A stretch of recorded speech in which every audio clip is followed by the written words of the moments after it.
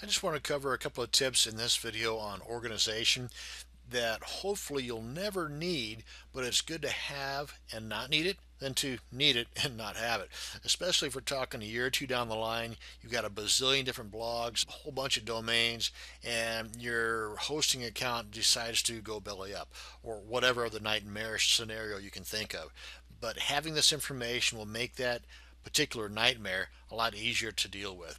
And the information I'm referring to, and this is just an example, by all means consider this as a work in progress, not something that's written in stone and has to be perfect from the very get-go. The idea here is to start your organizational habits now and just add to them or grow them as you go along. So anytime you come up with a new idea, just add it to your organizational habits and bing bang boom, keep on going. Let me get this guy out of the way here.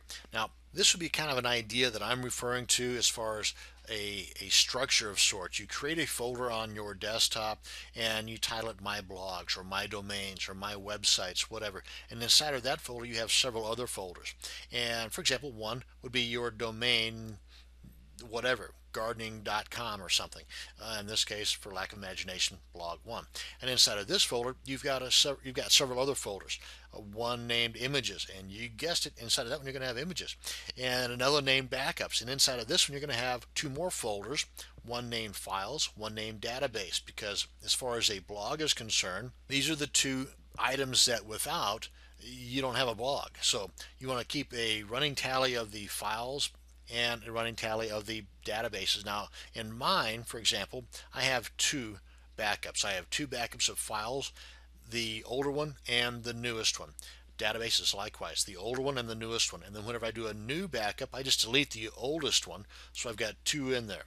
Again, if you do this daily, weekly, monthly, heaven forbid, annually, then you've got however many in here. And those you would want to date, so you have some kind of an idea as to what information is within that particular backup. Also, I've got a miscellaneous, a kind of a catch-all. If you sell advertising space or banners on your blog, for example, then you want to be able to quickly put those back into play because your customers in most cases may have already paid for that, so you want to keep them in the forefront of your thinking whenever you're trying to restructure or recreate your blog that has gone bye-bye. So under any other type of a folder, be it miscellaneous or advertising or whatever, maybe you've got affiliate products in there that you're selling, or you got resell products. Again, just use these as guides to go by, and once you get started your brain's going to kick into high gear and come up with some additional ideas. I'm pretty darn sure. So let me just kind of show you a structure that I'm referring to here, and again, the all important records, and I'll touch on that here in just a second too. But let's say you've got a folder created on your desktop and you've titled it blog 1 or domain 1 or my domains or whatever, and inside of here you've got a few different folders: the all important miscellaneous, the images, and the backups. Now under this one here, as I mentioned, I got two folders, one for database backups and one for files backups. And in addition to these folders here, I would also have some documents in here like text documents or PowerPoint slides, or maybe even videos that I created, some kind of screen capture of the process of doing this or that.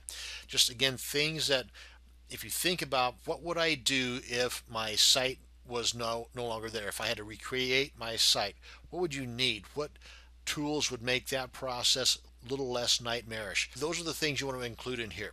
Now, as far as records, as I had mentioned before, this is just a guide. Again, use it as a template if nothing else.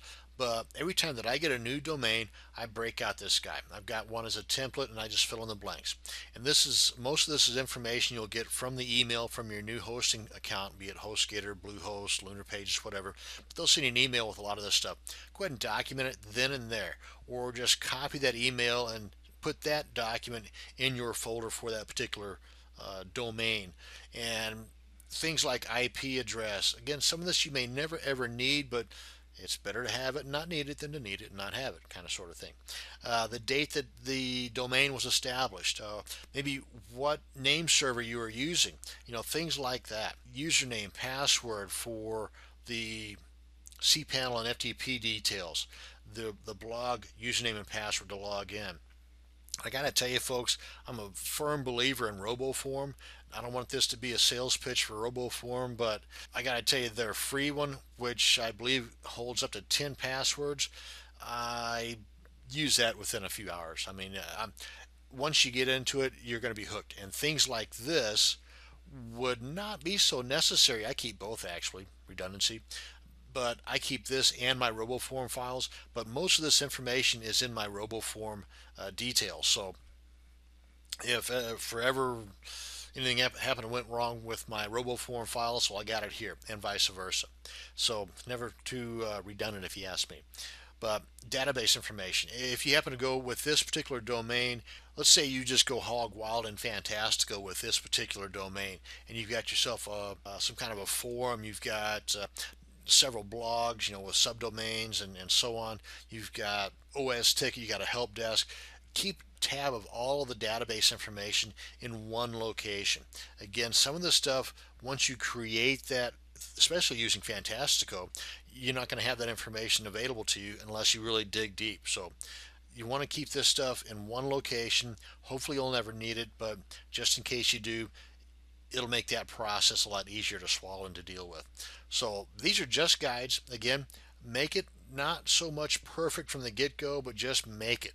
I mean, start. That way, as you progress through your marketing endeavors and you get another idea on how to better organize your stuff, then just add to it. The key behind this video, though, is to get you started in the organization, and hopefully some of these tips will really help you out. Thank you very much for watching this video, and you have a great day.